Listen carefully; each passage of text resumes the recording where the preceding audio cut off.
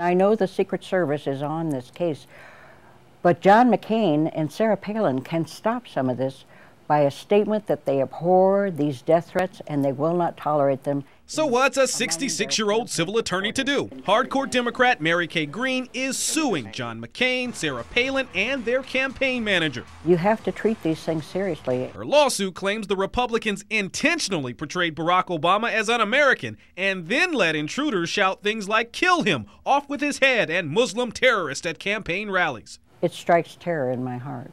It also brings back bad memories. Green says her father, James, managed Robert and President John F. Kennedy's campaigns in Nebraska. They're pictured here together. So when assassins killed the Kennedys, it shattered her family. She says 8 days after Robert's death, her father dropped dead from grief. It was profoundly tragic for my family. She views Obama as a modern-day JFK and fears for his safety. And I think John McCain and Sarah Palin have no understanding of what we went through as a nation. That money from him. Neither McCain nor Obama's campaign offered comment, but privately, Green says Obama's people want the lawsuit dropped. It will be dismissed as soon as I hear these public statements from these two candidates that they abhor these death threats and they will not tolerate these intruders in their audiences.